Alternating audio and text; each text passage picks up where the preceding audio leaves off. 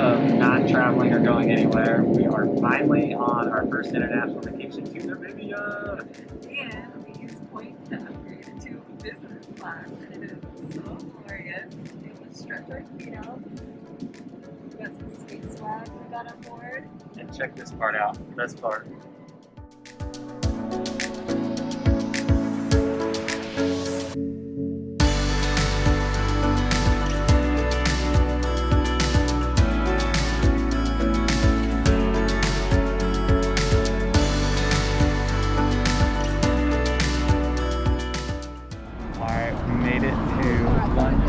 Layover. We have 9 hours, but it's only going to give us 3 hours here because customs took forever and lots of travel.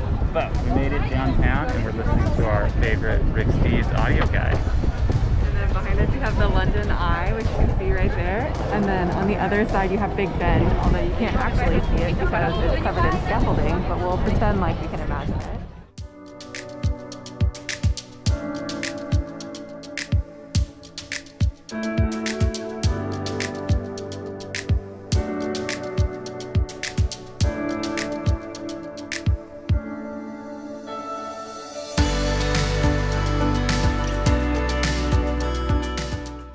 Not very many cat statues exist out there. Rebecca's found her place. Very My excited. favorite so far in London. Looks kind of grumpy. London is a bunch of old things like this, and then pedal parties as well. You can't see that over there.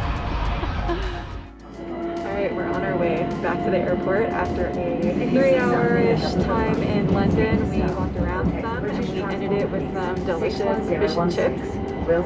We pretty much hit all the highlights. I think we've never been to London, so I think we covered all the top spots with our help from Rick Steves, and now I feel like we're good and don't necessarily need to come back anytime soon. Yeah, we'll have to give it another shot maybe when we can spend more time and explore a little outside of London.